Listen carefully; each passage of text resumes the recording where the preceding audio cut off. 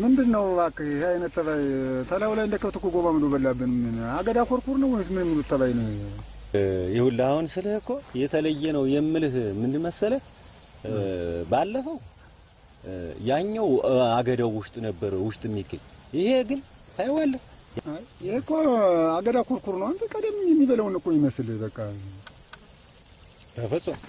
በፈጽም ታያተዋለህ ይሄው ተመልከተ ይሄው ሽከም ሲል አየው ይሄ እኮ የተለየ ነው ጥቁር ነው አይተዋል ያኮ እንትን ይመስል ነበር ይሄ ደልክ ምናምን የሚባል እንደ ቅንቡርስ ያለ ነገር ምናምን ያኮ ብዙም ጉዳት አይወስድም ነበር ልክስና ይኸውልህ ታያታለህ ይኸው ሽከም አየው አይ ተደብቆ ይሄ እየጎማመደው ምኑን አመጣብን ባክ በጣም እኮ ነው ይሄን ነገር እንግዲህ የተለየ ነው ለኛላ የተለየ ከሆነ የባለሙያው መተን ይሄን ነገር ካላሳየ ነው ምንድን መፍትሄ ልናገኝ ነው ማለት ነው በጣም እኛ ማዳበሪያና ምርጥ ዘር ከሰረን እኮ ልንቀር ነው በጣም የሚያሳዝን ነገር ነው እንኳን አቶ ተገኝ ይሄንን መድኃኒት እንደው መፍትሄ ተገኝቶለት እኔ በጣም ተግብርኖች ጋራ እኔ በጣም እነሱም ግብርኖችም ቢከታተሉ የበላይ አካልም ይሄዱ ቢያሳውቁልን እኛም እየተከታተልን ይሄን ታላደረግን በስተቀር ምንም ዲንታም የለም ምንም ዲንታ ያዘመርነውን ይሄንን እንታልሰበሰብነው ምን ማረስ ያስመኛል ብለህ ነው ምን ነው ይሄን መድኃኒት ተገኝቶ በጣም ምን ማድረግ ይሻላል ባክ እሺ እንዲያባጠለው ከቀረ ምን ያረጋል ዞሮ ባለሙያው እየመጣ ነው ግብርናው ይሄ ደግሞ ያወለውላል እየመጣ ነው ግብርናው ያው ለሱና አስረዳና ጣንና ሁሉን አውዳሚ ተምች የመነሻው ክስተት በመካከለኛው አሜሪካ ሲሆን ወደ አፍሪካ በ2008 ለመጀመሪያ ጊዜ ሪፖርት የተደረገ እና በሀገራችን ኢትዮጵያ ደቡብ ክልል በ2009 ዓመተ ምህረት በመስኖ የተዘራ በቆሎ ሰብል ላይ የተከሰተ የእሳት ራት ትል ነው።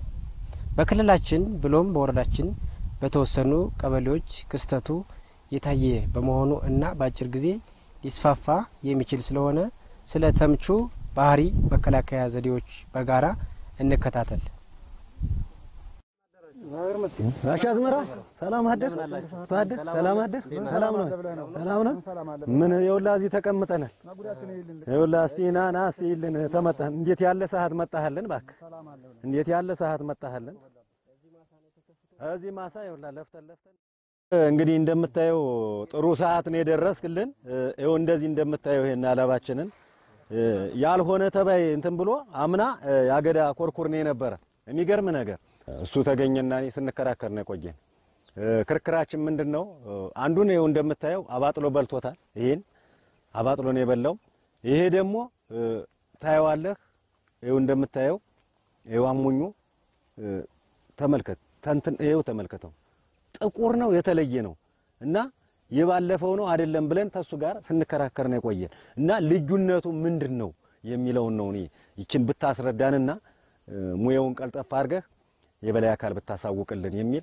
እሱና እኔ ብዙ ክርክር ነውና ምን ይሻለዋል እኔ ምናልባት አሁን ስንጣላበት ቆየን እኔ አገዳ ኮርኩር ነው እሱ አይደለም ነው ታውስቲ እንዲያውም እኮ ቆንሷል 3-4 ነው አንለ ያለ አሁን ተቀደሙ እኔ ታገርጋር አገዳ ኮርኩር እየተከራከርኩት አቶ አወቅ አይደለም ነበርና ግን ልዩነቱ ምንድነው ይሄ በቃ ልዩነቱ እኔ ጋሽ አዝመራው መጠይቅ ይሄን ጥያቄ ነው ምን አይነት ተባይ እንደመራብኝ አላውቅም ይሄ የምታዩት አገዳ ቆርቁር ሳይሆን ፈጣንና ሁሉን አውዳሚ ተምች ነው ባህሪያቱን ደግሞ በመናይበት ጊዜ ትሉን በመናየው ጊዜ እንደምታዩት እቺ ትታያቸዋለች አይደለ ጠቆር ያሉ እንትኖች አሉት መስመሮች ወደ ቂጡ አካባቢ በመንመለከትበት ወቅት ደግሞ ጎላ ያሉ አራት ነጥቦች አሉት እዚች አካባቢ ጭንቅላቱንም በተመሳሳይ በመናይበት ወቅት ስታዩት የመንሽ ቅርጽ ወይንም የባላ ቅርጽ ነው ያለው አሁን እዚህ ጋር እየተንቀሳቀሰ በደንብ አላሳየንም እንጂ ከጎንና ከጎን ደግሞ መስመሮች አሉት ይሄኛው ነው ባህሪዎቹ ተረድታችሁታል እያየሁ እኮ አሁን ይሄ ፀሐይ ስለነካው በጣም እየተንቀሳቀሰብን ነው መስመሮቹ እንትን ይላሉ ልዩነት እንጀምር በቃ ግልጽ ነው ግልጽ ነው ይሄው አሁን ራሱ ፀሐይ ስለነካውና ራሱን ለመደበቅ ነው እንትን እያለ ያለው እየተንቀሳቀሰ ያለው ይደበቀ ሙሽራው ውስጥ ገብቶ ዳመና ውስጥ ለመቀመጥ ነው እንትን የሚለው ባህሪዎቹ ባጭሩ እነዚህ ናቸው እሺ ልዩነቱን እንዳልከንም መሰለኝ በጣም ታገዳ ኮርኩሩ የተለየ ነገር ያየ ነው እንዳስረዳኸኝ ልዩነቱ ምንድናቸው? ቅንጭላቱ ላይ ጥቁረት ያለው በዚያ ላይ ቅርጽ ቅርጹ እና ጎንና ጎኑ መስመሮቹ አስረድተናል። ትክክል እንደተረዳ ነው ልዩነት አግኝተንበታል። ግን እንደ ጸባው አማርኛ ደግሞ የሚያጠቋቸው ሰብል ምን ናቸው? ይሄ የምታዩት ፈጣን ሁሉን አውዳሚ ተምች የሚመገባቸው የሰብል አይነቶች በብዛት የአገዳ ሰብሎችን የሚመገብ ሲሆን ለምሳሌ በቆሎ፣ ማሽላ፣ ጤፍ፣ ገብስ፣ ስንዴ የተለያዩ የሳር ዝርያዎችን በብዛት የሚመገብ ተምች ነው። አንተ አሁን እንዳስረዳህን የጉዳት መጠኑ ምን ያህል ነው በሰብሎች ላይ የሚጎዳው? ይህ ተባይ በከፍተኛ ደረጃ ከተከሰተ የተዘራውን ሰብል ግማሹን በሙሉ የሚያወድም ይሆናል። ይሄም ሲባል አንድ የእሳት ራት የምትጥለው የእንቁላል መጠን ከ100 እስከ 200 የሚሆን እንቁላሎችን አንዴ ስለምትጥል እነዛ እንቁላሎች አንድ ላይ በሚፈለፈሉበት ወቅት የሚመገቡት የምግብ ፍላጎት በጣም እየጨመረ ሲሄድ የምርት ቅነሳውም በዚያን ያክል ምርታችን የግማሹን ያክል ይቀንሳል። ያለ ጉር ነው ባከ እንዳስረዳህን ከሆነ እንግዲህ ሁሉን ያወድማል አልከን። ሁሉን ካወደመ ይሄ ፈጣን ሁሉን አውዳሚ ተምች እንዴት አድርገን ነው የምንከላከለው? እሺ ለመከላከል በመጀመሪያ ደረጃ ሰብላችንን ሁሉም አርሶ አደሮች አሰሳ ማካሄድ መቻል አለበት። አሰሳውንም ደግሞ በመናካሄድበት ወቅት እያንዳንዱ የበቆሎ ሙሽራ እየፈተሽንና በደንብ እያየን እያሰስ መኖርና አለመኖሩን መፈተሽ መቻል አለብን። ይሄም ሲባል ለበቆሎ ማሳ ብቻ ሳይሆን ለሁሉም የብዕርና የጥራጥሬ ሰብሎች ያገዳ ሰብሎች በደንብ ማሳችንን ማሰስ መቻል አለብን። ማሳችንን በየጊዜው በመናሰስበት ወቅት ማንኛውንም ለየት ያለ ባህሪ በምንመያይበት ሰዓት ናሙናውን በመያዝ ለግብርና ሙያተኞች ወዲያውኑ ማሳወቅ ይኖርብናል ማለት ነው። እሺ ታውን ቀደም አሰሳውን እናረጋለን። ግን አሁን በተፈጠረው ተባይ ምንድነው መከላከያው? ፈጣንና ሁሉን አውዳሚ ተምች ለመከላከል በመጀመሪያ ደረጃ ሁለት አይነት የመከላከያ መንገዶች አሉት። አንደኛውን በመናይበት ጊዜ ባህላዊ መከላከያ ዘዴ ነው። ሁለተኛው ደግሞ የኬሚካል መከላከል ነው። ባህላዊ መከላከል የምንላቸው አንደኛ ፈጥኖ ደራሽ የሆኑ የዝርያዎችን በመምረጥ መዝራት ነው። ሁለተኛ በግጦሽ መሬት ላይ ተባዩ የተከሰተ ከሆነ ከብቶችን በመንዳት ተባዩ እንዲሞትና ማድረግ። ሶስተኛ ደረጃ ደግሞ ተባዩ ግጦሽ መሬት ላይ ከተከሰተ ደግሞ ጨፈቃ አዘጋጅተን ወይንም ጭራሮ ድንጋይ በመጫን በጭራሮው ላይ በመጎተት ትሉ እንዲሞት ማድረግ ነው። አራተኛ የባህላዊ መከላከያ ዘዴ ግጦሽ ላይ ተከስቶ ወደ ማሳ እንዳይዛመትብን ወደ አርሶ አደሮች ማሳ እንዳይዛመትብን ቦይ በመቆፈር ተባዩ ወይንም ትሉ ወደ ማሳው ሄዶ ለመግባት ቦይ ውስጥ ሲገባ ደግሞ ያንን ትሉን በመግደል ወይንም ገለባ ነስንሶ ማቃጠልና መግደል ይቻላል። ሌላኛው ደግሞ ባህላዊ መከላከያ የሚባለው በማሳ ላይ ተከስቶ ከሆነ ደግሞ በእጅ እየለቀሙ በውሃ በተሞላ ባሊ እየለቀሙ ባሊ ውስጥ እየከተቱ መግደል ማለት ነው። ስለዚህ ሁላችንም እየዞርን እያንዳንዱ የበቆሎ ሙሽራ በማየት ተባዩን ወይንም ትሉን እየለቀም መግደል ይጠበቅብናል ማለት ነው። አሁን እዚች ጋር ስናይ እያንዳንዱ የበቆሎ ሙሽራ በመናይበት ወቅት አሁን እያንዳንዱ ሙሽራውን በመክፈት እናያለን። አሁን እዚች ጋር እያንዳንዱ ወደ ታች ትሉ ሰርስሮ ስለሚገባ ታች ድረስ በደንብ ቅጠሉን ከፍተን በማየት ትሉን ማየትና መለየት መቻል አለብን። አሁን እዚች ጋር ትታያችኋለች ትሏ ይችትና ስለዚህ ይችን ትል በዚህ በያዝነው ጆግ ውሃም ስላለው ውሃው ውስጥ ለቅመን እንከታታለን ማለት ነው። አያችኋት አይደለ? ይሄኛውን አሁን አንስተን ወደ ውሃው ውስጥ እንከተዋለን ማለት ነው። ውሃው ውስጥ የሚጨመርበት ዋናው ምክንያት ምንድነው? እቃው ባዶ ከሆነ ትሉ ወደ ላይ እንዳይወጣ ይጠቅመናል ማለት ነው። ሰብሰብ አድርገን ከተገኘበት ማሳ አውጥተን ትሎችን በመሰምሰብ መግደል መቻል አለብን ማለት ነው። እሺ አሁን እኔ ትሉን አግኝቼዋለሁኝ። ስለዚህ እናንተ ደግሞ ተባዩን አሰስ አድርጋችሁ እስኪ እየለቀማችሁ ተባዩን ወደ ውሃ ስር ስትጨምሩ አሳዩኝ። ውሃውን ልቀበላችሁና እናንተ ትሉን አፈላልጉና አግኙት እስኪ እንይ። እሺ በቃ እሺ አሁን የምታደርጉት ሁሉን ሰብሎችን ነው መጎብኘት መቻል ያለባችሁ። እሺ እያያችሁ በደንብ ታች ድረስ ነው የምታዩት። ምልክቱ ከሌለ ታልፉትና ወደ ሌላ በቆሎ ትሸጋገራላችሁ ማለት ነው። እሺ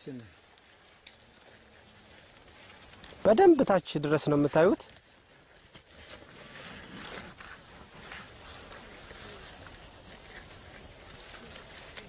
የትሉ ባህሪ ወደ ታች ስለሚደበቅ ታች ድረስ ሰርስራችሁ እዩት ቅጠሉን። ሬሆና አገኘው ያረል ምን ኦኬ ፋይቶት የለን አገኘው። አረ ምን ነው ለእንደኛው መጸዳጃው ደግሞ ይሄን አው በብዛት ስለሚመገብ የተመገበውን ምግብ እዛው ሰብሉ ላይ ቆሻሻውን እያራገፈ ነው የሚሄደው። ስለዚህ እሷን ተባይ ያዘና ወደ ውሃው ውስጥ ጨምራት። አታይም ለዘግዝቆሲ አታዩ ምን አንተ ምን ፋይቶት የለ። በጣም ጥሩ። ስለዚህ ይሄኛው ዋነኛ መከላከያ ዘዴያችን ነው። አንተ በብዛት ነው ይዞት ደግሞ ምን ነገር አለ? ታች ድረስ ነው የሚያጠቃው። ቆንሶበት ይሄ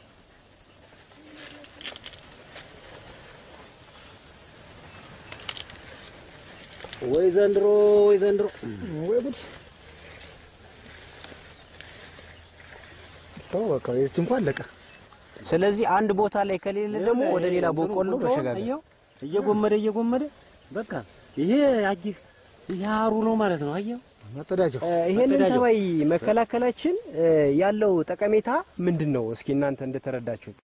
እኛ እንደተረዳ ነው አስቀድሞ ይሄንን ስራ ከሰራን ምርትና ምርታማን ማግኘት ይቻላል ባጭሩ።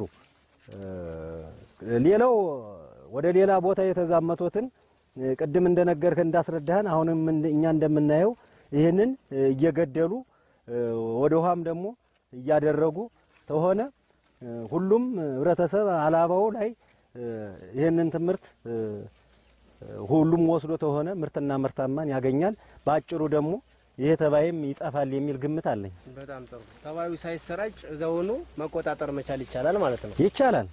እነን ተባይ እየለቀምን በመናጠፋበት ጊዜ የምናረገው ጥንቃቄ ካሉ ካንተ ተስረዳም። መደረግ ያለበት ጥንቃቄ ምንድነው? በመጀመሪያ ሁሉም አርሶ አደሮች ተባዩን በማሳቸው በመግባት ተባይ አሰሳ ማካሄድ መቻል አለባቸው።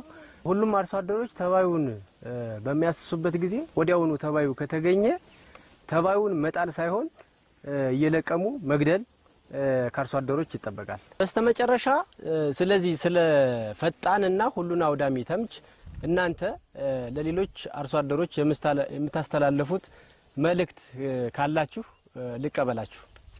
እሺ በዚህ በመቀጠል አሁን እኔ የማስተላልፈው አንተ እንዳስረዳኸኝ እኔም እንደተረዳሁት ለአርሶ አደሮች ለህብረተሰቡን የማስተላልፈው ይሄ ሰብላቸውን የየራሳቸውን ማሰስ አለባቸው፣ ቀን በቀን ሰብላቸውን መቆጣጠር አለባቸው የሚል መልእክት አስተላልፋለሁ። ምናልባት መልእክቱ እሱ እንዳለው ሆኖ ዞሮ ዞሮ የማስተላልፈው መልእክት ይሄ ፈጣን ሁሉን የሚያሳጣ ከምች እኔ ለህዝቡ ማስተላልፈው ሁሉም ቤተሰቡን ይዞ ይሄን ትሉን እየለቀመ በእሳት እንዲያቃጥል ለአዘመረው አዝመራና ለአረባቸው እንስሳት ተጠቃሚ እንዲሆን ለህዝቡ ያስተላልፋል።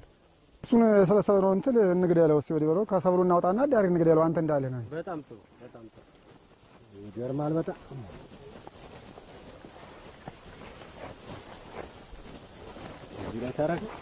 እሺ ይኸው ከማሳወጠናል እንግዲህ ይኸው አንተ እንዳለ የበጠበጠ አዘግቶ እንዳይቀር የደፋን ነው።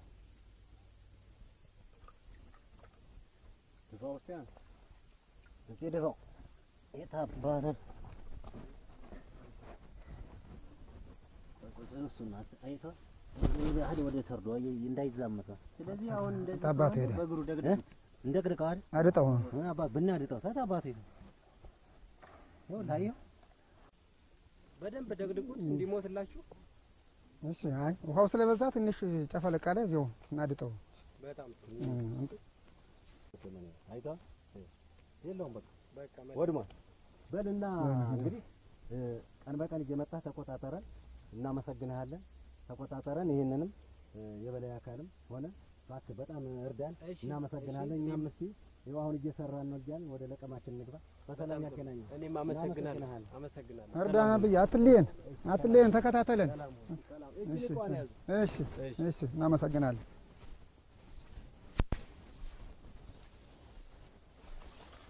በተመለከታችሁት ፈጣንና ሁሉን አውዳሚ ተምች ሁሉም አርሶ አደሮች ሊወስዳቸው የሚገባ ዋና ዋና የትግበራ ነጥቦች አሉ።